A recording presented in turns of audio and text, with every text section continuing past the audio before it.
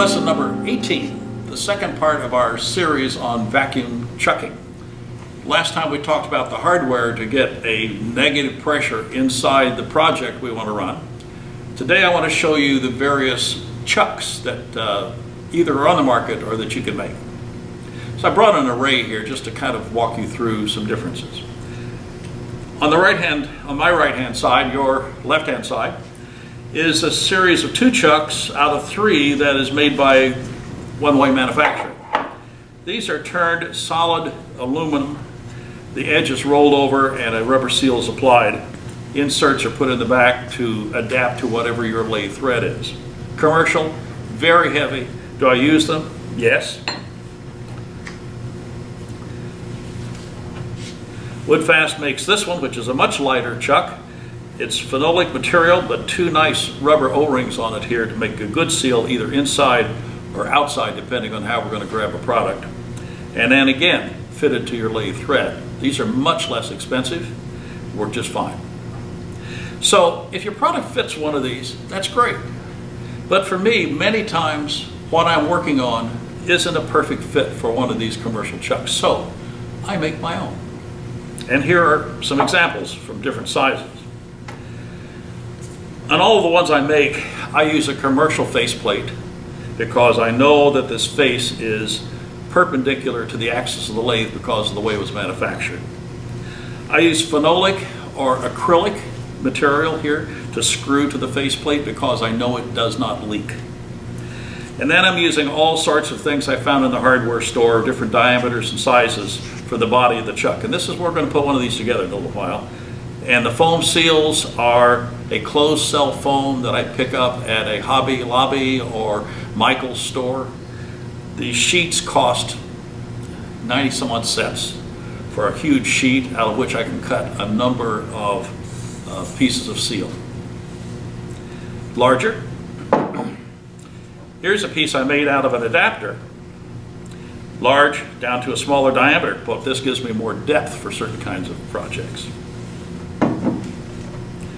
Same thing again, smaller, different size pipe. This is the way I normally build them, but every now and then I want something else. You can buy at various fastener stores what's called a fender nut that looks very much like this. Has a flat surface and a thread that are perpendicular to each other, very, very well machined. Here's a 3/4 tin. Here's a 1x8. And I've just buried it into a piece of wood and put my chuck on the other side. Now, notice what's unique here. Wood is porous. It's going to always leak a certain amount of air. So I've totally sealed every surface of this with epoxy because all these pores in the wood are going to be a potential leak. Here's one size. Some really small projects occasionally. There's a smaller one, still with that 1x8 fender nut buried in a piece of wood. These were made by a friend of mine many years ago. It's a standard nut welded to a piece of galvanized pipe. I'm going down in quality here, as you can see. And with a nice foam seal on it. Does this work? Yes. It's not very elegant, but it does seal tight. But this nut doesn't set tight to the headstock of the lathe. It requires a washer to get a good seal. Here's a poor example I want to show you, believe it or not. First of all, this is 3 layers of wood that have been glued up. This is going to be porous and air is going to leak through the pores. This needed to have been sealed. The piece of pipe has been stuffed down in here and not sealed. Third, and maybe the most important, is this foam seal. While it conforms nicely to irregular shaped objects like a warped out green bowl, things like this foam or wetsuit material is too thick and too spongy to hold a product solidly in place. It's going to tend to want to do like this. So I avoid this kind of foams. I want to show you something entirely different, but they are still vacuum chucks. Here's a small one. This surface has been sealed. I built a fence around here with a piece of tape. I put a tube in the center, and I poured some mold release material in here, a 2-part mold release. Set it dead flat on the surface, used a bubble level to be sure it's dead square, and let it dry overnight. And now I have a rubbery surface that will take a perfectly flat edge. And this is very useful for some kinds of projects. Not many, but every now and then, this is one I need. This whole surface has been sealed. This is wood, but I had to seal every bit of this to be sure that we have absolutely no leaks.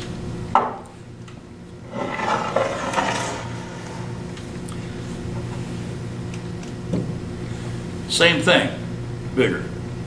Occasionally I have a product has a flat ring and I need a big flat surface. I did precisely the same thing. Built a tape edge around there, a dam in the center, poured in my mold release material after having leveled this thing off in both planes and walked away. 24 hours later, I have a gummy surface that makes a really, really great seal. I use that very infrequently, but every now and then, it's a nice item. So, some options. What we want to do is clear this area off. And I'm going to show you how I put one of these together. All the steps from here to here. So let me push this stuff out of the way, bring the components in here, and talk about the steps that I'm going to go through, and then we'll do it. Be right back. Cleared out those chucks, and I want to show you how I build my vacuum chucks. First of all, I'm going to use a commercial faceplate. I'm going to find a piece of acrylic of the right size. I roughly turned this. I drilled and tapped these holes. This happens to be 832 thread. And when I screw this on into these tapped holes, I'm going to have a very tight, vacuum tight seal at each of those holes. I'm still going to put a bead of caulk around here. Screw that on. But I screw it onto the side that still has the paper, because the paper is like a small seal. So I'm going to screw this on here. I've already marked for the diameter chuck I want, so I know where the outside of this is going to be. So for the material for the chuck, I've got to choose some type of pipe. This is all called Schedule 40. And as the diameter increases, the wall thickness also tends to increase. So for Schedule 40, the nominal wall thickness is 3/8. But schedule of pipe actually comes from the metal industry, and it talks about how much pressure it can support. And so as the pipe gets bigger, it takes a bigger wall to support the same amount of pressure. So if I was going to put a small one on here, I'm going to have a thinner wall, medium sized, a little thicker, bigger. I can actually connect these things and create all sorts of different configurations. So I need my faceplate and screws. I have drilled and tapped. I'm going to fasten this down here. Then we're going to go to the lathe and put the vacuum hole here and dig a groove. Well, I'll probably take the short one here, that this will sit down in. And that's the next stage here. You can pick this up at a lot of different plastic dealers out here in California. We have a Mr. Plastics and we have a Tap Plastics, and in their junk bin sometimes I can pick up material thick enough. Rough cut it on the bandsaw, screw it onto the faceplate, put it on the lathe, and make it nice and smooth around here. And I've actually faced this side off also to be sure that it's running dead perpendicular to the axis of the lathe. So what I'm going to do is I'm going to screw this on, and then I'm going to go back to the lathe where we've done most of our former lessons, and I'm going to dig a groove that this piece will then embed into. So let me screw this together, and we're going to step back to the lathe and do the next step. See you in a minute. Back at the lathe, and we have several things to do. First of all, when I drilled and tapped these holes, I drilled them all the way through the plastic for two reasons. Number one, I'm using what's called a plug tap, which pushes the swarf out ahead, and I give a place for it to go. Drilling into acrylic gets hot, even when you're hand drilling or hand tapping. What happens is you have to stop and clear a lot. So I drilled all the way through, simply to make it easier. One could take this off, lay it down flat, and put a drop of CA glue on top of each of these if these were leaking. You could do that. But I'm going to go ahead because I think my hold here is going to be pretty good, and I will test it. And if it's not perfect, I can go back and put a drop of CA on each of these screws to seal that better. I left the paper backing on the back simply to act like a small gasket between the plastic and the metal surface. So this is never going to work without a hole in it. So I'm going to put a hole in the center. And I went back to the cabinet and selected one of our Morse taper drill bits at random. Now I'm going to put the hole in, right? So might as well do that right now. Don't want to drill too fast.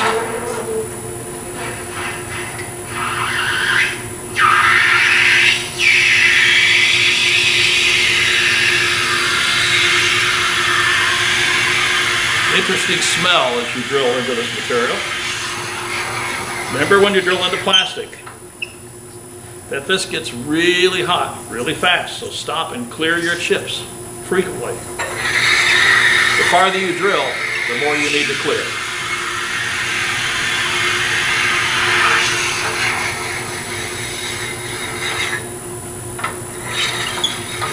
So we have a hole.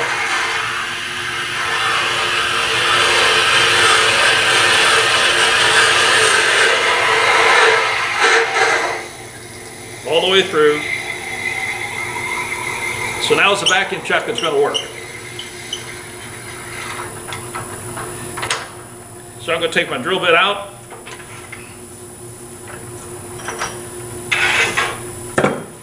Now, my next activity is to come up here and dig a groove that this will drop down into.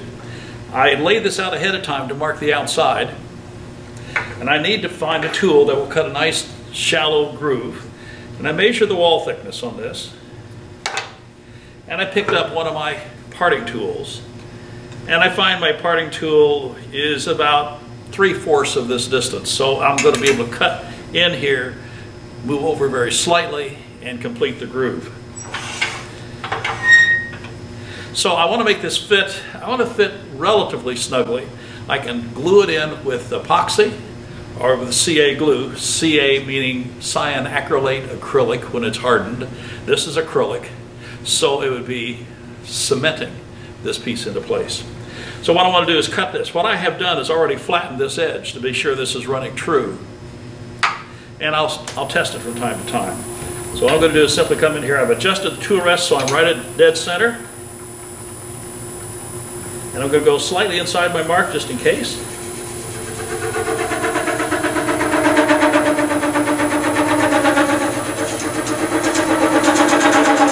Before I go too far, let's see if I'm on the mark.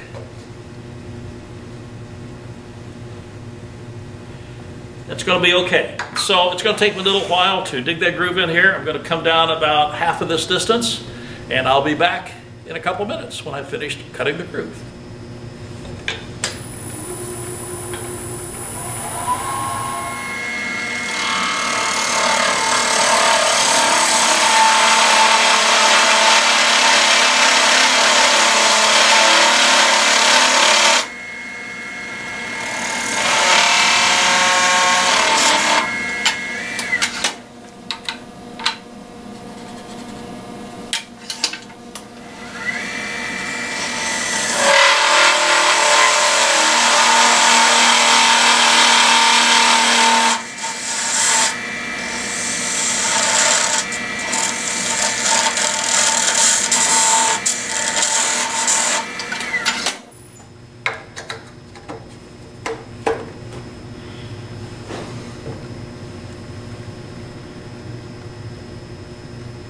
Okay, I've got my groove.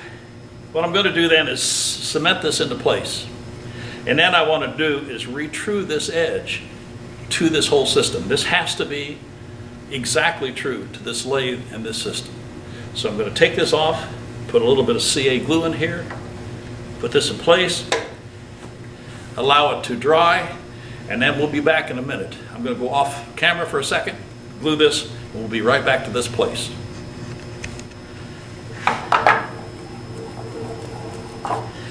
Just finished gluing this in. back to the lathe. I want to true this edge up and be sure it's running square and absolutely perpendicular to the axis of the lathe. So a skew chisel is probably the best tool for this, because all I want to do is flatten this edge. I want to be sure I'm at center line. I don't want to radius it very much. I just want to be sure it's relatively flat. Very light cuts.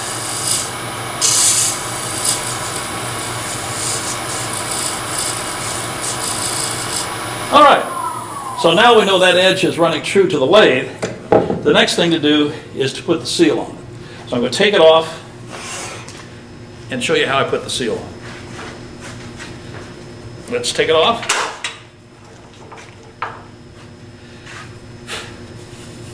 Clean up that mess in here, and I'm going to use this. So now we're going to glue the seal onto the edge.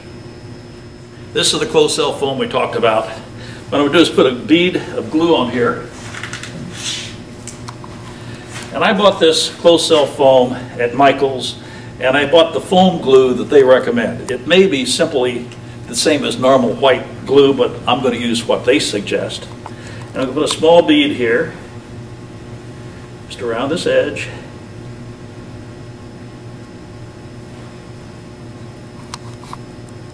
I know other glues may work equally well, but I've stuck with what they recommend, and I've not had any failures, so I've been perfectly okay. We'll make sure there's no gaps.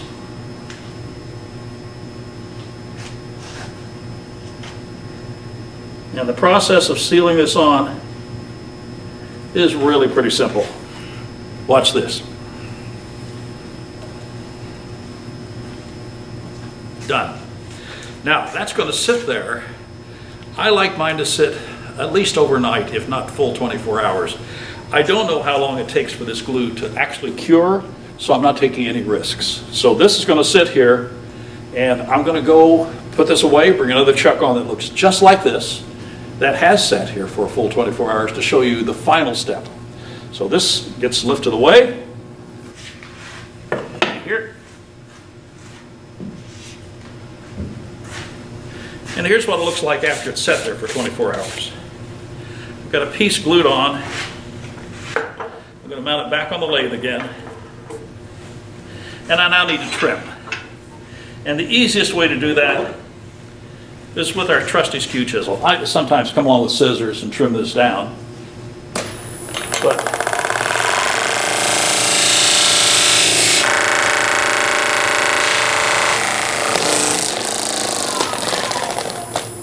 that part's trimmed. And now I want to trim on the inside and just the edge of the skew chisel.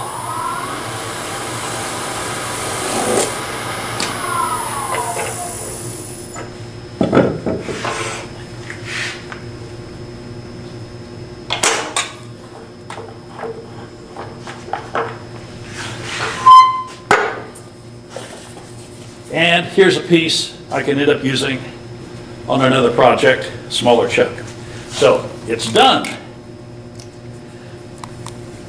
We screwed it to a faceplate. We squared this up to the faceplate, dug a groove in it, glued on our plastic pipe, and glued on the seal. Now, sometimes over wear, these seals will eventually break down. Fine, I always have plenty of this. I retrue the edge, a little bit of touch of glue on it again, put another piece on. So there's your vacuum chuck. Any size, any shape you want, you can make.